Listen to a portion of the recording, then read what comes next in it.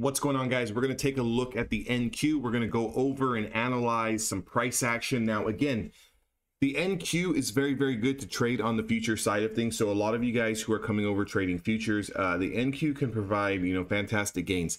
The only thing that we need to be careful of on the NQ is that the ranges are so big, even on, like the 5 minute, even the 2 minute candlesticks. We have to protect ourselves. So it's all about position sizing, right? So if you're used to trading one mini contract, I don't really think that you can do that with great success unless you have a very, very large account and you've kind of been in this game for a long time and you're already consistent. I would definitely recommend trading micros, right? So we're going to trade the MNQ. The chart's going to be the same as the NQ as far as price action and candlesticks.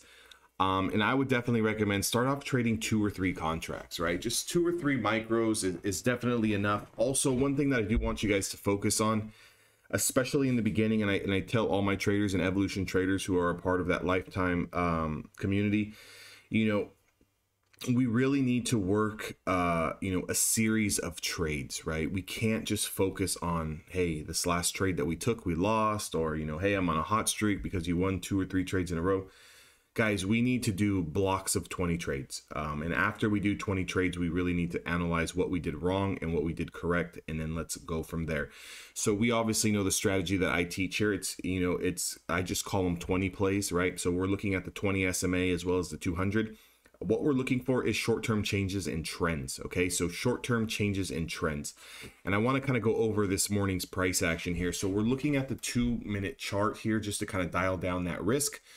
This morning on the live stream with the guys, we did have a level, right? So I kind of drew in these supply and demand zones here. So you can notice the green box. All I took was the lows and I took the multiple touch points here and I took the highs and multiple touch points and I kind of marked them out, right? So when I did that, what we were realistically looking for was a break today long over 15,505, 15,507. We got that breakout here at 724 and immediately pulled back. And one thing that I was kind of telling and stressing people on the live stream today is we were watching the 5 minute time frame, but we never, even on the 2 minute, we never broke down and closed below the 20 SMA here. So even though, yes, we did break out here and then we pulled back, we have to be position sized to where we can stomach that pullback. Because here's what happens. A lot of times traders will take the new high of day breakout over the period of consolidation, getting out of the chop. And then what happens is we pull back, they stop themselves out. Then the move comes later and then they miss it, right? And then now they're chasing at the top and then they're getting stopped out again. So like I was kind of explaining today, there was a point in time where on the 5 minute time frame, it was like a 35-point risk using that one candle as a stop loss, right? If we were to use the 1 bar stop system, which is a lot of risk, right? 35 points. I'm not going to sit here and argue that 35 points is not a lot of risk, but is it a lot of risk on one micro contract? I mean, what are we looking at? 65, 70 bucks of loss if that does happen, right? If we're playing 2, what is that? 120, $140 maybe max, depending on where you get in and where you get out. So even if we're playing 2 contracts and we can stomach through a 30, 40 point, even 40 point, right?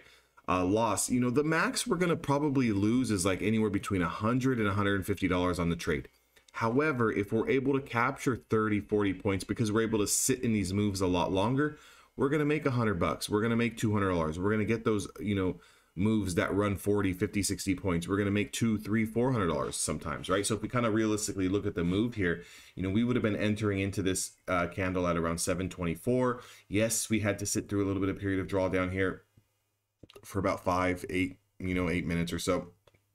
But if we look at when we started to ramp up here, your entry price would have been somewhere around that 15,507. And in a matter of time between 724 and around 40 to 45 minutes later, we ran all the way up to a price of 15,562. So if you kind of look at that, that's at least a 50-point run up here, even if you were playing one micro contract, right? If you were playing one micro contract and you took 50 points off it, you took close to $100 off that trade. So if you had 2 contracts, you took close to, $200 and so forth and so forth. You guys can just kind of do the math, right?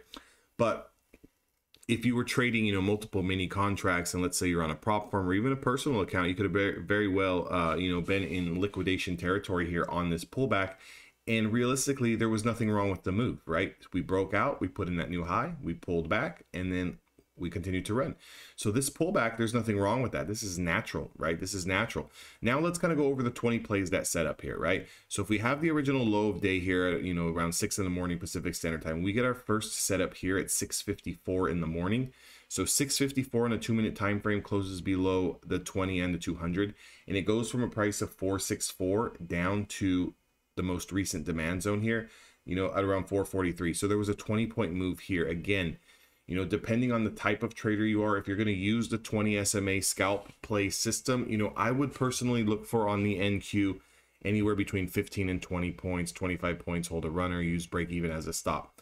Here was the next short position setup that setup, however, never confirmed. Our long position, however, did confirm at 718, gave us our reason why. At 720 would have been our entry, and we would have actually been in on the initial move where we took the consolidation breakout here at 724. But if we would have got into this play, we would have taken this for a nice ride from 494 all the way up to 516. So this is about a 20-point move here as well. And if you're looking for that 15 to 20-point scalp and you're content with that based on your position sizing, you know, maybe you never even needed to sit through the drawdown and kind of wait for the end of the day.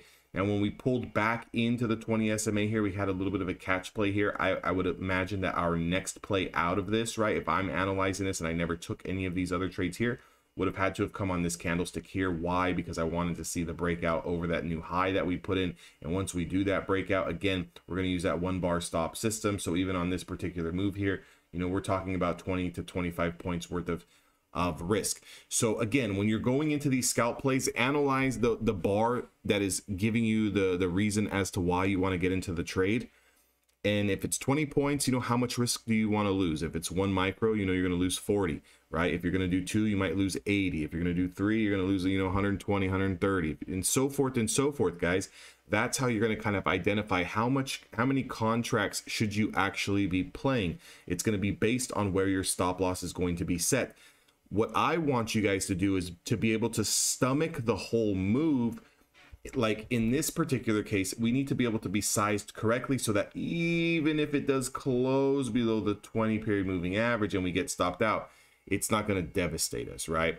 So again, if we're going to get in on this candle, the only reason, and I was explaining this on the live stream, why I would not have used the 1-bar stop is because the 20 SMA is so close, right? The last thing I'm going to want to do is get stopped out on a 1-bar only to see it catch up to 20 SMA and continue to run, right? So again, in this particular case here, if we're going to take this breakout, right? If we're going to take this breakout at 7:24 in the morning, what's the stop loss if we close below the 20 SMA? That's what you have to deal with. So again, I don't really care if you trade 5 contracts, right? If you trade 5 contracts all the time and you don't want to stomach that loss, then you need to go down. Play 1, play 2, play 3. I don't really care. However many contracts you're playing is based on, so you can be in the move until you absolutely get stopped out because the chart is telling you it's time to get out, or you can sit through drawdown and at least catch the move when the move starts to work in your favor. I hope this video helps you guys. Again, if you guys are interested in joining Evolution Traders, becoming a lifetime member, definitely check the link down below in the description, or check my community post, or, you know, comment to me, email me. I don't, you know, it doesn't really matter how you guys get in contact with me. Get you guys all set up there so we can get you guys on that live trading in the chat room, and so you guys can see all the levels that we're doing intraday. But I'll see you guys all in the next video.